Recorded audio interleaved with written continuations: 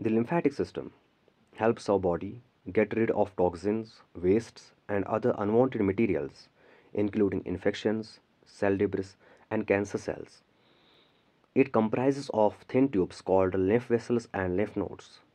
They run throughout the body.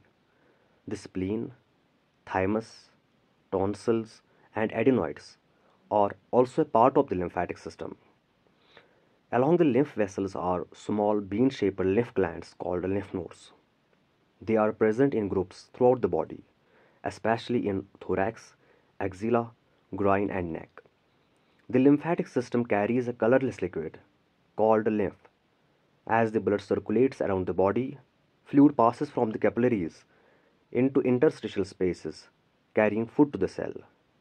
This fluid forms interstitial fluid, which collects waste products, bacteria, damaged cells, and cancer cells if there are any.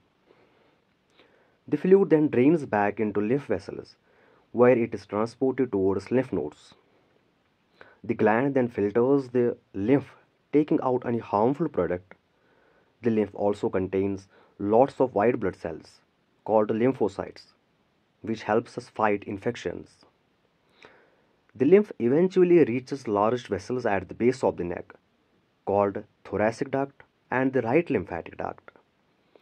The thoracic duct drains the fluid into left subclavicle vein and right thoracic duct drains fluid into the right subclavicle vein.